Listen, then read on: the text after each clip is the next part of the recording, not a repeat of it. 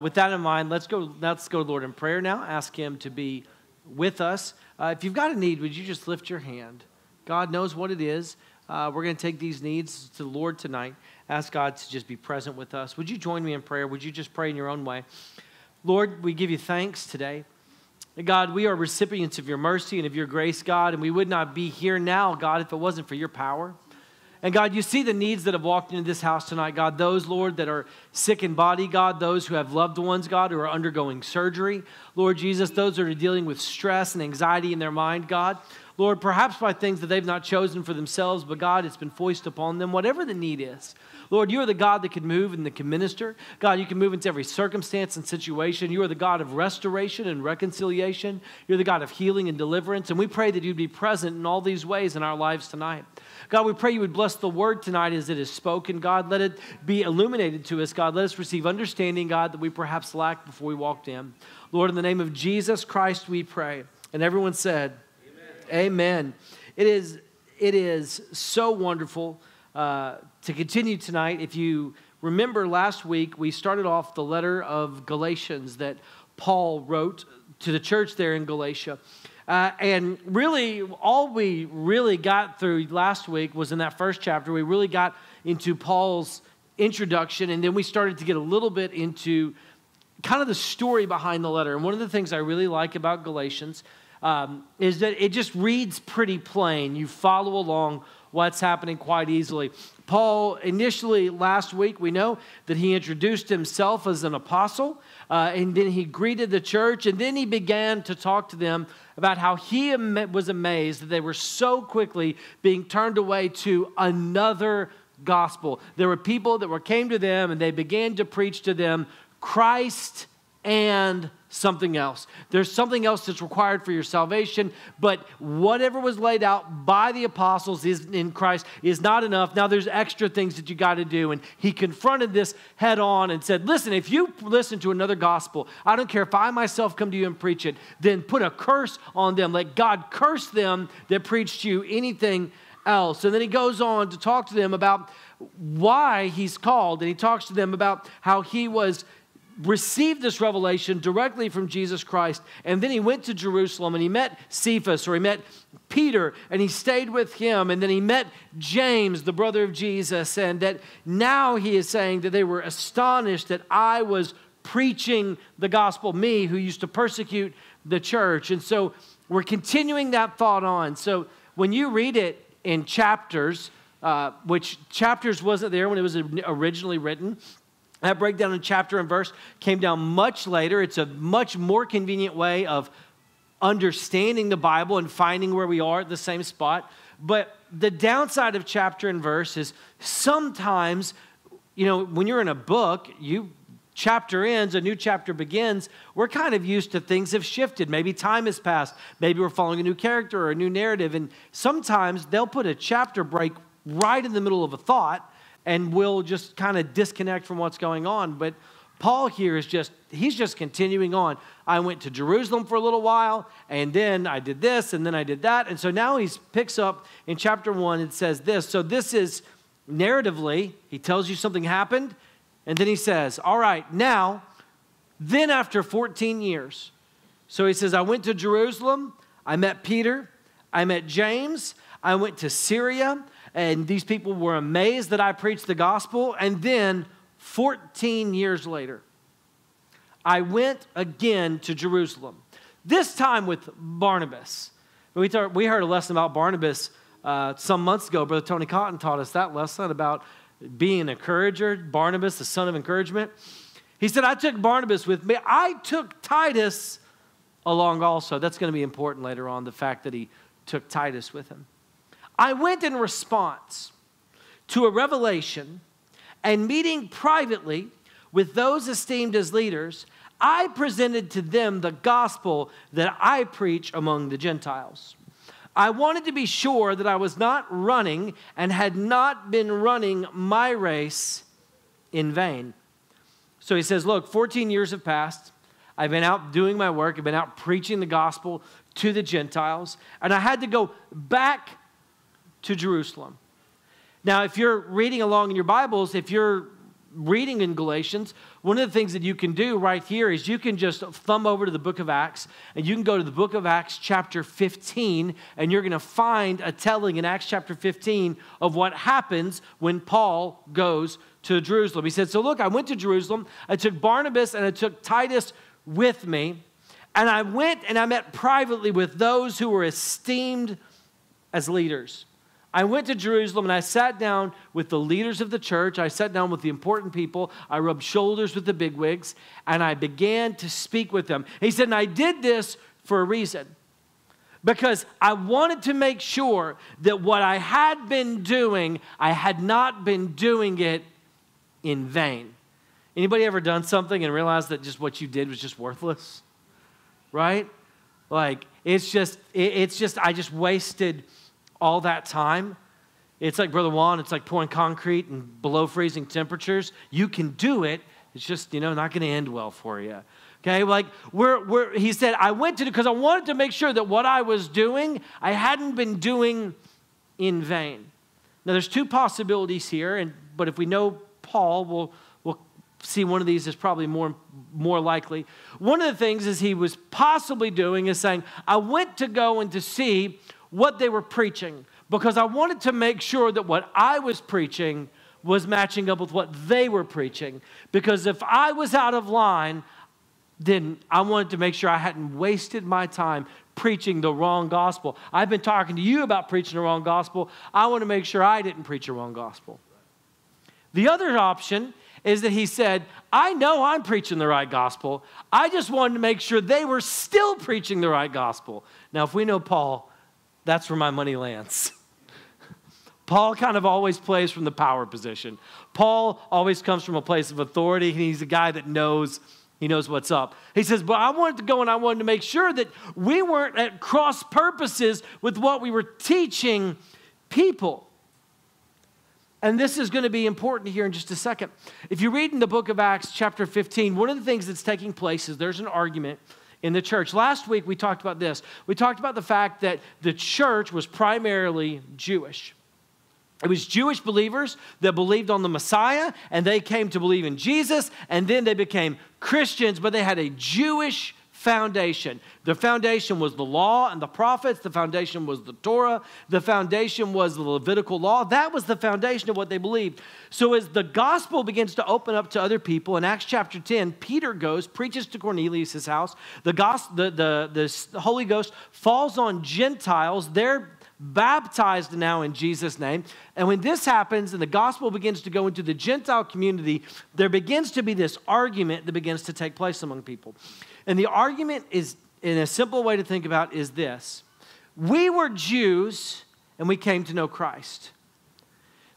Do Gentiles have to become Jewish before Gentiles can know Christ? Makes sense, doesn't it? I mean, this is what the Jews did. And if Christ himself, if Jesus himself was a Jew, shouldn't I be Jewish in my pursuit of Jesus? And this argument begins to take place. And then people begin to wonder about it, and people begin to ask questions about it. And there's this group of people that they become known as what are called Judaizers. And what Judaizers were they came preaching that you have to follow the law in order to have Christ. Now, Paul, who was as Jewish as they come, was a Pharisee, knew the law, honored the law, lived the law. Paul comes down on the other side of this thing and he says, no. When God opened the door to Gentiles, you didn't have to go through Moses. Now you get to go straight to Jesus. And even to the Jewish community, he's saying to them, you get to go straight to Jesus. You get to skip the law and go straight to him. Now let's be clear about something. There was nothing wrong with a person who was brought up in Judaism continuing to follow the law and follow Jesus. Those things were not at odds with each other, okay? What was at odds was a person converting and saying, now you have to be Jewish before you can follow Jesus. So verse 3, it says this, yet not even Titus, who was with me, was compelled to be circumcised, even though he was a Greek. This matter arose because some false believers had infiltrated our ranks to spy on the freedom we have in Christ Jesus and to make us slaves. We did not give in to them for a moment, so that the truth of the gospel might be preserved for you. So he says, Titus came with me. And when Titus coming with him is kind of poking the bear. He brings a Greek with him. He brings a person that they would... Now, one thing you'll pick up on, the Bible talks a lot about circumcision. More than any of us talk about it in our daily lives. You're going to hear that word so much through the letter of Galatians, and you're going to be like, I think we heard that word once when the doctor asked if we wanted that for our son, and I wasn't even sure, okay? So here it is. He says, look, I brought Titus with me. Titus wasn't circumcised, but I wanted him to come with me so that they could see that Christ was moving among the Gentiles. I brought Titus as exhibit A. Titus, you don't have to have that. Now, I'll tell you what's even more fascinating than this, and we'll get onto it later. But if you read into Acts chapter 16, Paul has another young protege with him. His name is Timothy. And Timothy, his mother is Jewish, and his father is Greek.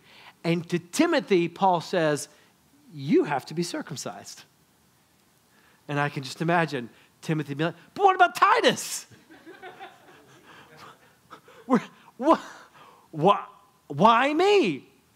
To which Paul would say, you have to read it, I'm paraphrasing. Paul would say this essentially, because you're going to a group of people and it's necessary in order to reach them. Let's be clear about some things that take place in ministry. There are certain restrictions that may be placed upon the life of the person who is seeking to minister so that they can be more effective in their ministry. That's not persecution, and that's not legalism. That is an attempt to live out a life that is honoring to God to reach people. Paul said, listen, Timothy, Titus was going to Gentiles. The Gentiles don't care one bit whether or not you're circumcised. They know your father's Greek. We're going to Jewish communities. They better see you walking with a limp right after we get there. That's just all there is. You've got to understand that there's something being asked of you. We do this in the church. We have ministries that we, for lack of a better term, we guard them.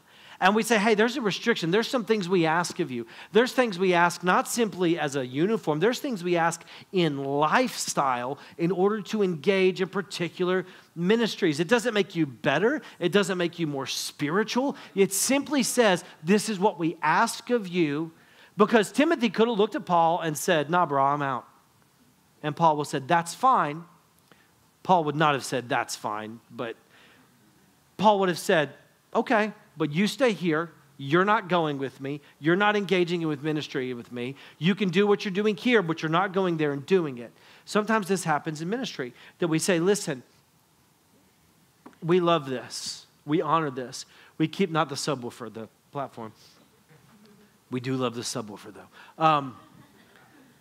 We honor certain ministries. If you are in a ministry of where you are pouring out of yourself, if you are in a ministry in which you are speaking and declaring the word of God, if you're in a position of teaching, we're going to ask more of you than if you open doors. We simply are. It doesn't make you more spiritual than the person that opens the door, but it means that you are willingly, voluntarily subjecting yourself to a higher degree of consecration than somebody else. And we have ministries that we want you to serve in them. I joke that if you want to be on the greeting team, then show up to church 3 times and wear clothes on the 4th Sunday, you can join the team. Brother Jeremy, who leads that team, doesn't like it when I say that. But anyway, I want to preach. Well, bro, we got some things to talk about if you want to preach. I'd like to join the praise team. We got to talk about some things before you join the praise team. There's some lifestyle expectations. Titus, doesn't matter. You're attending to the Greek community. They're not concerned. Timothy, where you're going, we have a higher bar than Titus had to meet. And that's okay. So he says, look, Titus came with me. even though he was a Greek. And this matter arose because false believers infiltrated our ranks to spy on the freedom we have in Christ and to make us slaves. But we didn't give in to them for a moment so that the truth of the gospel may be preserved for you. So what it is, there's these people coming into the Greek church, to the Gentile church, and they're saying, you have to take on the law. You have to observe Sabbath. You have to eat kosher. You have to, going on down the list, you have to do all these things. And these Gentiles who love the message of Jesus go, whoa, whoa, whoa, wait, what?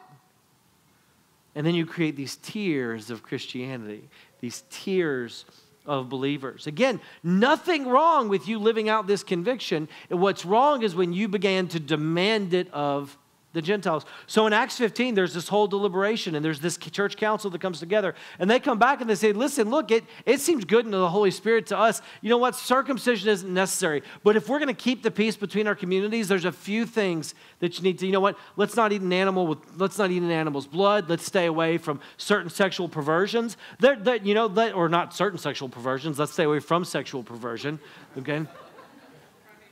They said, listen, there's some things, but we're going to have to keep the peace on this. But yeah, you know what? Keeping the law, circumcision, that we're not worrying about those things. As for those who were held in high esteem, whatever they were makes no difference to me. God does not show favoritism. They added nothing to my message. Oh, again, this is Paul and his confidence, and some would even say arrogance. As for those who were held in high esteem, whoever they were, I forget their names. Whatever they were makes no difference to me. Again, I'm not going to do it because I did one good impersonation and I'll mess it up this time.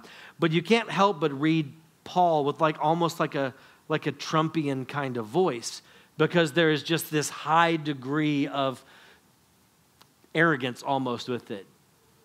I want to do it, but I'm not going to do it. See, now there's pressure and I won't do it. It'll come out sounding like JFK or something, and you'll be like, what was that? We'll see if I come back to it. He says, look, God doesn't show favoritism. They added nothing to me. I'm not concerned. Listen, if your concern with the church is just impressing the right people, man, there's only one person you got to impress. The only one that I'm here to impress is Jesus Christ. That's it. And so listen, I don't care if I impress you. I don't care if you like my jokes. I don't care if you like my teaching. What I want to do is I want to honor God, and I hope that you want to honor God right along with me. That's what I hope we're here for. And so if we're here today and you're trying to get anybody's attention, stop it. It's for Him. It's for Him. We worship and we play for an audience of one. I'm not concerned with impressing the right people. Guys, in ministry, we can get into this political game where I want to rise through the ranks and I want to go and I want to take this opportunity and that opportunity. I want to hold this. No. I am not concerned. I'm not knocking anybody that does that stuff. But I am not concerned with how well I may be liked within my community of ministers. What I am concerned with is how much does God love me? And am I honoring Him right here, because this is my calling. This is my calling. You, this congregation, you are my calling. And my first calling before you is my family. I don't care if you like me. I'm concerned if he does. I'm concerned if she does. She likes me most days. He says, on the contrary, they recognized I had been entrusted with the task of preaching the gospel to the uncircumcised, just as Peter had been to the circumcised. There we are again. There's that word. They recognized that God had called me to the Gentile, and God had largely called Peter to the Jew. Now, Peter had to open that door. That's what Acts chapter 10 is. And this is one of the things that I find amazing about it. Paul is about as Jewish of a guy as you can find. And Jesus says, that's not where you're going. You're going over there. There was something about his testimony. There was something about his education. There was something about his ability to communicate that God said, what you're going to be most effective at is reaching the people who are most unlike you. You ever consider the fact that maybe God hasn't called you to reach anybody that's like you? Do you know who my favorite people to witness to are? People like me. They look like me. They have the same interests as me. They enjoy the same movies. We can talk about things because they're like me. Do you know who I have a terrible track record with of bringing people to church? People like me. What if God, it's in the fact that you're opposite to someone, unlike someone. Maybe that is part of what God has opened a door for you into a community to reach people who are completely unlike you. Oh, they would never be interested in what my church has. But would they? Do you know that? Because they're not anything like you. Maybe you don't have a clue. Maybe you just need to share the gospel. For God, who is at work in Peter as an apostle to the circumcised, was also at work in me, an apostle to the Gentiles. James, Cephas, and John, those esteemed as pillars, gave me and Barnabas the right hand of fellowship when they recognized the grace given to me. They agreed we should go to the Gentiles and they to the circumcised. So we parted ways after giving me the right hand of fellowship. They've accepted me as one of them, me and Barnabas as one of them. But we've gone our ways understanding that our ministries are going to look completely different from one another. You know what? I do believe there's men and women in this church. God has called you to communities that God has not called me to. God has called you to reach in the lives of people that God has not called me to reach. Because I won't have any influence there for whatever reason, but you just might. And then as we come together into this place, and this church becomes a melting pot of culture, this church becomes a melting pot of color and language, as this church becomes a melting pot of educational backgrounds, that God begins to do glorious things because each of us is doing the work to reach the community that God has called us to. We are called collectively to reach this community of Northwest Arkansas, all right? But within this community are communities that you and I both well know some of us are going to have better luck with than others for whatever reason that is. For some reason, I personally cannot get 30-year-old white people to come to church. Can't do it. They're probably already going to some church that's way cooler than this one anyway already. All right? So I begin to God opened my eyes to the people that I can reach, the people that are unlike me. All that they asked, verse 10, was that we should continue to remember the poor, the very thing that I had been eager to do all along. She said, okay, remember, and this is something neat. I was actually in discussion with this today with my mother-in-law. You do see this, and this isn't part of my notes, it just struck me. You'll hear these arguments about people, well, the church exists for the poor. I'm not saying that the church doesn't exist for the poor, but one of the things that you will find largely in the Bible, that when there is ministry to the widow, to the orphan, to the poor, those are typically ministries to the community of widows, orphans, and poor within the church. And I'm not saying the church doesn't have a calling beyond its walls. I believe the church does. But if the church seeks to meet the needs of the community around them before it ever seeks to meet the needs of the people that go to church, kind of doing it wrong, I think. We need to be able to minister, and this is part of what the church does, and this is one of the things that I love about this church. I have seen people go through hard times, and I have seen other people make their way across the church to say, I heard there was a need, I want to help. And they have not, we didn't stand up and take up a big special offering. It was just individuals through the word of mouth of a community knew that there was a need, and they sought to meet the need. Guys, that's how the church needs to be. That's exactly how the church needs to be.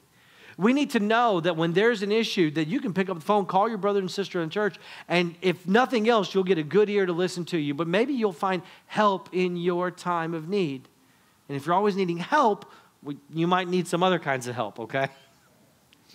Because I know that game too. Well, it's always the same person asking for help. That's not what we're talking about. We're talking about the genuine needs that take place in the lives of believers. So going on to verse 11, and this is where the passage gets kind of good and interesting. When Cephas came to Antioch, Cephas is just another word, it's another name for Peter. Peter, who stood up on Pentecost. Peter, who said, repent and be baptized, every one of you. Peter, to whom Jesus said, I'm giving you the keys to the kingdom, and whatever you bind on earth is bound in heaven. Peter came, and Paul says, when Peter came to Antioch, I opposed him to his face because he stood condemned. This is the arrogance of Paul. This is the confidence of Paul. Now, I imagine this, like I told you last week a little bit, Peter was short.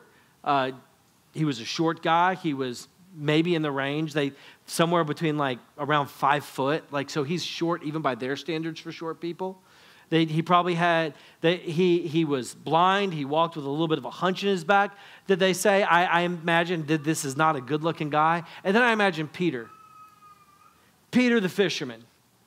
Peter that chops ears off people. I imagine like this brawny dude, and short little Paul comes up to him and confronts him. He says, look, I did it because he stood condemned before certain men came, before certain men came from James. He used to eat with Gentiles, but when they arrived, he began to draw back and separate himself from the Gentiles because he was afraid of those who belonged to the circumcision group. So when they would gather for church, they would have a common meal. That's what they would do, much like we're going to do in a couple of weeks. We do that from time to time. He says, but what would happen is when we would have a common meal, Peter was just, he was just in the mix. He was with everybody. He was hands on shoulders, smiling, shaking hands, kissing babies. It's just what he was doing. He was out there in the community. He had a plate full of bacon, just having a great time. But then some people from Jerusalem came. Now, whether or not James, the brother of Jesus, sent them, we don't know. But James was the head of the church in Jerusalem at this time. When these men came, Peter stops hanging out at the Gentile tables. There was a tradition at that time. It wasn't necessarily law, but there was a tradition at the time that they wouldn't share a table with the Gentile because they didn't want the Gentiles' food to contaminate the Jewish food that was kept under the law. But Peter had blown past that. Peter was the guy that received the revelation that Jesus said, hey, if I've called it clean, don't you dare call it common. I've opened this all up to you so you can have all this food. So Peter's the guy that received this revelation, who preached the gospel to Cornelius, that has been in the homes of Gentiles, that has eaten with Gentiles, that shared meals with them. And now those good Jewish brothers show up and Peter says, And he just starts hanging out at the Jewish-only table, which shouldn't exist in the church. Amen. We should never have anything take place in this church in which we become segregated along lines like color.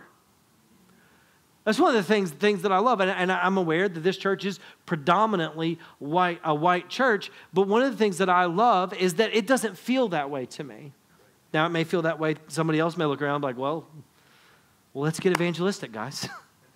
I want this church to reflect our community.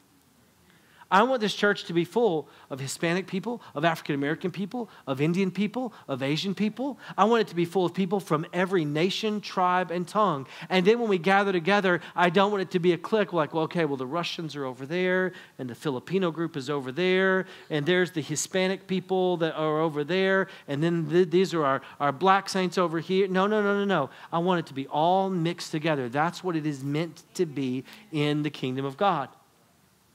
That's what it's meant to be. Oh, the rich people sit over here. No. We don't play that game. You don't get priority because of what you give in the box.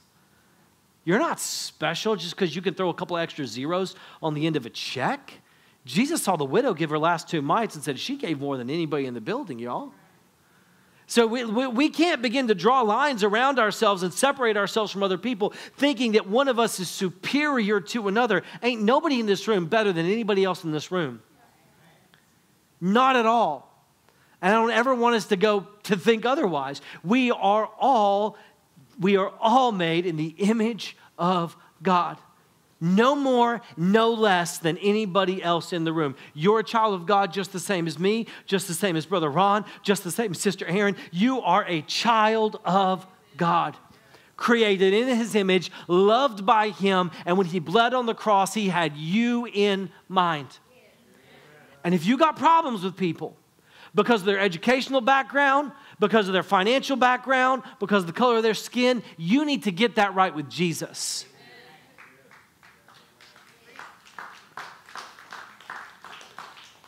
So Peter starts drawing lines in the church because some good Jewish people showed up and he didn't want to offend his Jewish brothers.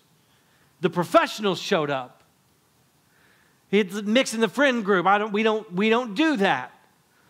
Right? If you have to think before an event takes place, and you have to think to yourself, okay, well, is it going to be my church friends or my worldly friends? You better act the same in both places. You better dress the same in both places. Because if one of them is about to be shocked by the version of Braden that they're about to see, then you're doing it wrong. Be the same person always. Be the same person. Peter was not being the same person. The other Jews joined him in his hypocrisy, Paul says, so that by their hypocrisy, even Barnabas was led astray. Barnabas is my boy. We went to Jerusalem together. And now he's acting a fool right over there with Peter.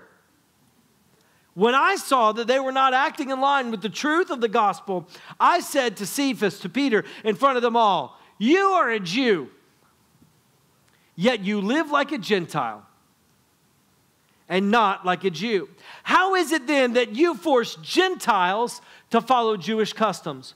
Bro, I just saw you eating a pulled pork sandwich. Now you're telling my brother over here he's got to get circumcised? You can't do that. No. When you accepted bacon, you left circumcision behind. And everybody said amen. Praise God for that. Thank you, Jesus. All right. Circumcision is not a litmus test for conversion for men. And all the men in the room said, praise God. Anyway, it got personal in here real quick, and I'm sorry about that. But he calls him out to his face. He says, look, you don't even follow the law yourself, but now you're acting like you follow a law. He says, we who are Jews by birth and not sinful Gentiles know that a person is not justified by the works of the law, but by faith in Jesus Christ. So we too have put our faith in Christ Jesus, that we may be justified by faith in Christ and not by the works of the law, because the works of the law, no one will be justified. Just look at these two guys on paper, Paul and Peter. If one of them was going to be justified by the works of the law, it wasn't Peter. Paul was the Pharisee. Paul was a professional Jew. He was the guy that was going to qualify on the basis of his works. So I'm pretty sure he said, look, you don't want to get into a contest with me. He says, look, we who are Jews by birth, we're not sinful Gentiles. We know that a person is not justified by the works of the law, but by the faith in Jesus Christ. Listen, there's this debate within the church. It's a debate that started back then. It's a debate that rages even still today. And the question is, what about works? Where do works fit in with my salvation? Because people will say, well, you have a works-based salvation, and that's blasphemy.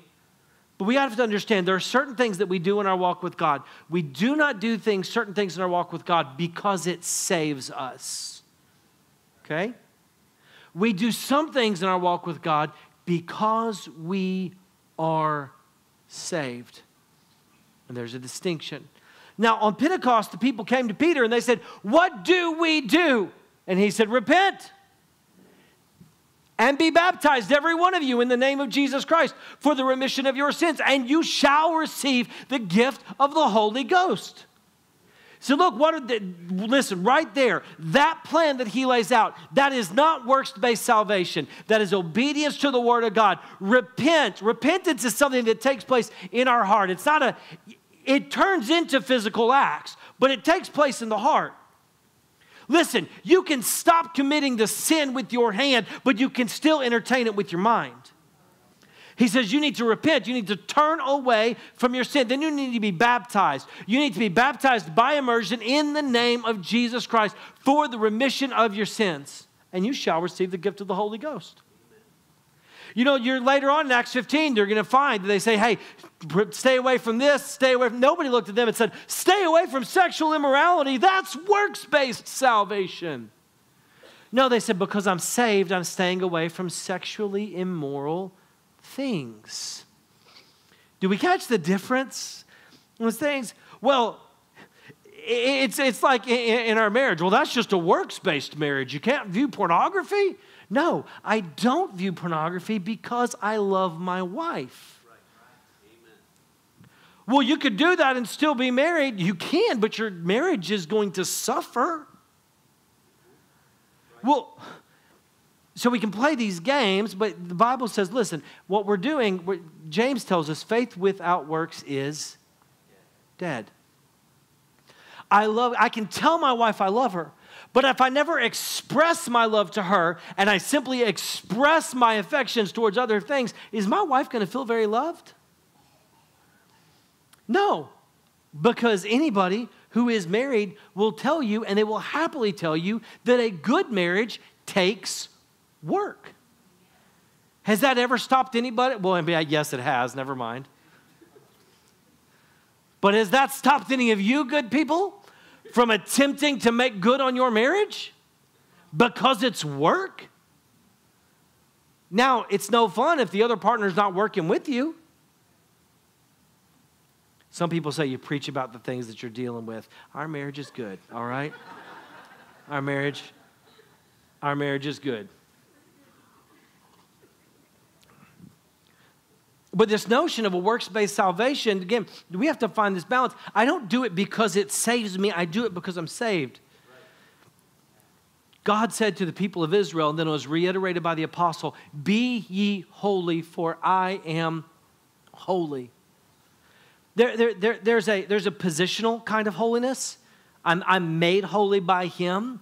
But then there's this facet of holiness that has to do with me striving, that has nothing to do with my position. Okay? I could say, well, God has made me holy, so now everything I do is a holy act. Nope. That's not how it works. Certain things are still off limits for us. So he goes on to say, listen, we are justified by faith in Christ, not by the works of the law, because the works of the law, no one will be justified. And here's something that is very particular to this argument, and it comes up throughout Galatians. It's this. When he says the works of the law, he's quite literally talking about the 600 plus Levitical laws. Never mind the fact that there's no temple and there's no place to do sacrifice, and a good portion of the laws literally cannot be kept. Never mind that fact. They say, you've got to follow the Levitical law in order to be saved. You've got to keep the Sabbath, you've got to eat kosher, you've got to do things. There's actually a movement of people, I've talked about them before, they're called the Hebrew Roots movement, that they are trying to place basically those Hebrew roots of Christianity onto the modern church. They're trying to say you have to worship on Saturday, and you have to keep Sabbath, and you have to observe Passover, and you have to do all these things that Jesus said on the cross. It is finished. It's complete. I've sealed the deal. That's not necessary. But if in seeking to be justified in Christ, we Jews find ourselves to be among the sinners, doesn't that mean that Christ promotes sin? He's asking a question it's kind of an important question. He says, look, we as Jews have regarded these Gentiles as very much less than. And now we associate with them. What does that mean about Christ's sacrifice? And he's saying, no, you're missing the point. The point isn't how Jewish can you be. The point is how much like Jesus can you be. If I rebuild what I destroyed, then I really would be a lawbreaker. You know, Jesus doesn't use the term of destroying the law. He talks about fulfilling the law. But he fulfilled the law, and when it was fulfilled, then you and I, our obligation to it has been fulfilled in him. Okay? And you read through the Old Testament, you read through Leviticus, you're going to find some very interesting laws. Laws about cleanliness, laws about all kinds of wonderful things that we have a few younger ones in here, so I won't go into it. All kinds of wonderful laws. But read through it, there's some interesting things that take place there. There are going to be laws that he says, this is an abomination. He says, this is an abomination to the Jews. Because you're Jewish, because I've separated you out from among the other people, and I don't want you to be like them. Don't do this. It's an abomination because you're Jews.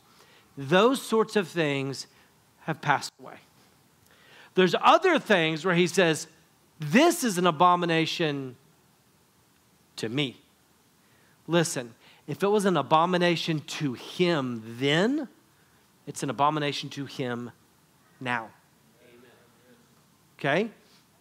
If it was an abomination to the Jews, we're not Jews. That distinction is no longer. For through the law, I died to the law, so that I might live for God. Paul says, look, I came up through the law, but I've died out to it. I've been crucified with Christ.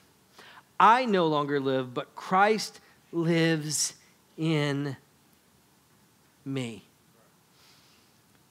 Are we living our lives in such a way that we truly believe that Christ is alive in us?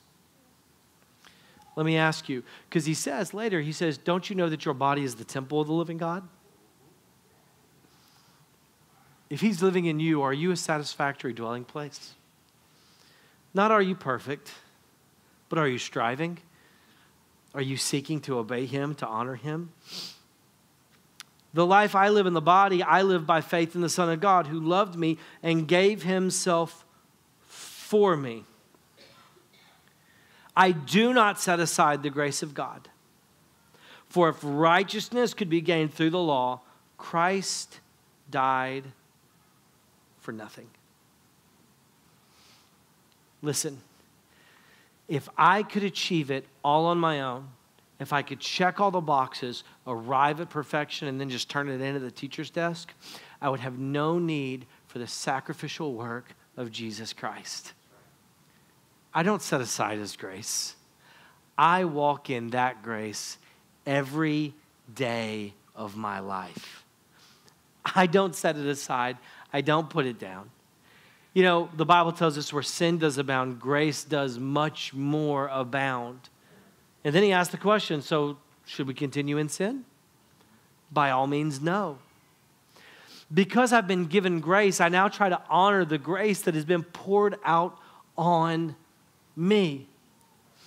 You know, when we've been caught in our sin, whatever that might be, and we are offered forgiveness, and we are offered grace by a parent, by a friend, by a spouse, by an employer. If we're ever in that position, we have committed sin, we have missed the mark, we have acted foolishly, even stupidly, we've been caught in it. And now the other party, and I'm talking about this in our humanity, now the other party offers us forgiveness and offers us grace.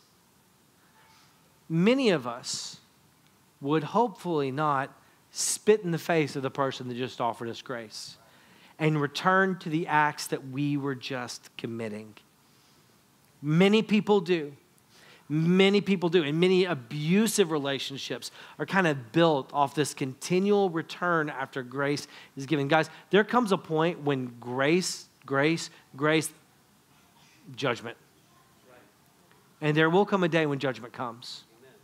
It may not come in the here and now. It may not come in according to your timing and to your liking. But you know what? It also just might. Eventually, the employer is going to let you go. Eventually, the wife will file for divorce.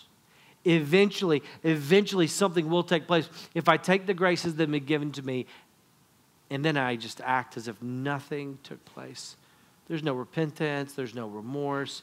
There's no change. I just use that grace as a license to go back to the thing that I was already doing. And so it is with Christ. Where were you when he found you? How were you when he found you? And let me ask you this. After having walked with him, whether you've been walking with him for 6 months or you've been walking with him for 60 years, let me ask you, are you better off now than you were when he found you? Are you better off now honoring him with your time and talent and treasure? Were you better off now or were you better off back then? If you're better off now, why would you go back? Why would you walk backwards? I'm not talking about mistakes. I'm not talking about stumbling. I'm not, again, sometimes we get so wrapped up in this, like sin is a terrible idea, but also sin simply means this, to miss the mark. Guys, you're gonna stumble. But there is a chasm between aiming and missing and just going for the wrong target entirely. I'd rather you aim and miss. Aim and miss. But you know what? Keep aiming for the Word of God. Keep aiming for relationship with Him. Keep aiming for restoration. Keep aiming for reconciliation. Keep aiming for holiness. Keep aiming for justification. Keep aiming for Him. I don't care if you hit the target on the bullseye every single time. I don't care if you hit it on the border. But what are you aiming at? And I don't want to take cheap grace and throw it away and then just aim at my own thing. Paul said, look, if I do that, then his sacrifice, wasted. In Hebrews, it talks about if you return to the law, it's like you crucify him again. And I think it's something interesting here because this is something, part of our struggle, and I'm wrapping up with this. Part of our struggle here, we're not a people that have ever lived under the law. Now, some of us might have experience with what we would consider to be legalistic or hyper-legalistic churches. That maybe that's the case, but take that bad day, that still ain't living under the law. But one of our issues so much isn't with legalism. The legalism is a problem in the church, and it can be a problem in the lives of believers. Legalism isn't so much our problem. You know what our problem tends to be? Excess. And when somebody comes along who has a conviction, do you know what we tend to do? We don't really want to listen to people with convictions. You know what? God has called people here to just, again, we live out the Word of God in a way that's distinct here. We teach on it from time to time. And if you've got questions about it, oh man, I see a lot of ladies in this church that wear skirts. Why is that? I see a lot of ladies in the church, they don't seem to cut their hair. What's going on there? I want to know more of that. I'd love to tell you about it. But let me tell you this. Does that save them? No. Are they honoring God in their salvation? Yes. What saved them? I'll tell you what saved them. It was faith in Christ. And when they believed in Him, they repented of their sins. They went down in the waters of baptism in the name of Jesus Christ, and they received the baptism of the Holy Spirit, speaking in other tongues. They were justified in a moment, but right now we're in this moment of living out our salvation, working it out with fear and trembling. So there's the things we do, and there's some distinctives about us. We do it to honor God, not to twist God's arm. God, I'm committing to you. I'm sacrificing some things to you. I'm standing out from the world. I'm making an attempt to be holy as you have called me to be holy. There's things that we don't engage in. There's acts that we don't commit. There's places that we don't go. There's movies that we shouldn't watch. There's portions of culture that you and I, we just simply don't need to engage with because we want to honor God. You know what? It'll make you a little bit different from the world around you. But that's okay. That's okay. So anyway, within this, I'm going long, and I got off, and I've got to land this plane now. If we're not careful, we'll get around a person who lives their life in a way, and then we say, well, why do you do that? Here's a great example. I don't drink alcohol. If you serve in ministries in the church, we ask that you not engage in drinking alcohol. I think alcohol, in large part, is unwise, damaging to your body, and the mother of terrible decisions the world over. I don't even think I need to go to the Bible to justify why I don't drink alcohol. We can go there later, but let's just say I think it's a bad idea, and that just is borne out socially. Okay? But what's funny is when you don't drink and you get around people that do drink, and then they begin to say things like, I wish you wouldn't judge me for drinking. Literally, the only thing I did was order a Dr. Pepper.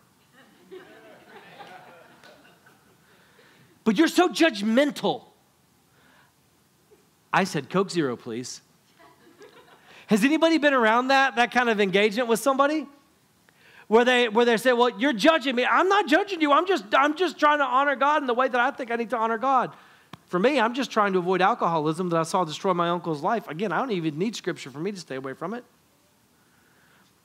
But if we're not careful, we do this in the church. We get around people and then we say, well, they're judging me. Are they judging you? Did they tell you they judged you? Does anybody know what I'm talking about? And let's be honest, some of you have felt that way. I've felt that way around people. You know, I'll get around somebody like my wife and I, we watched this show on Netflix last night, and then they'll be like, we don't have a TV. And I'm like,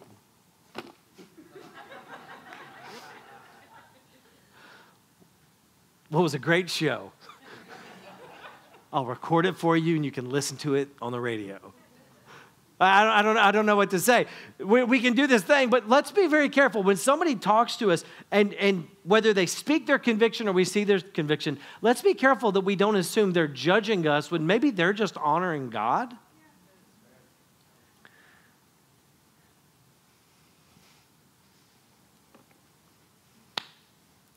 Brought it to a super awkward close tonight. I'm aware of that, and part of me is like, I could go like 13 more minutes and try. No, we're just going to shut it down tonight. We're going to pick up in Galatians chapter 3 next week, and yeah, I know. This is one of the reasons why y'all love me, right? If I wrote books, people would be like, is that a cliffhanger? I don't. Got very mixed feelings about what happened with the narrative there. All that to say, I love you guys. And if you ever have questions, I'm open. I've said it before, I love questions. Questions don't scare me. Questions don't scare Jesus. I love questions. You'll never ask a dumb question, and you'll never ask an offensive question, ever. Would you bow your heads with me? Lord, I thank you for these wonderful people that have so much grace towards me. And God, I thank you for them, Lord, that you just planted me with people that love my slightly offbeat sense of humor and my inability to end a sermon well. And God, I pray that you would just bless us tonight, God, each and every one. Lord, every man and woman, God, every child in class, God, our children, our teens, those that were able to make it to Redfield for camp. I just pray blessings, God, wherever we are geographically. Lord, and I just pray that you would overshadow us tonight, God, with your love, with your mercy. God, draw us closer to you, God. Not that we would seek, God, to justify ourselves, but we would seek, God, to honor you in everything that we do in all of our lifestyles. God, I pray your blessings upon us all. Bring us again Sunday morning. In the name of Jesus Christ we pray. And everyone said, Amen. Amen. See y'all at Sunday morning at 9:30 and 11:15. And if any of y'all like to sleep in a little bit, we have a little bit of extra room at the 11:15 service if anybody wants to check that one out.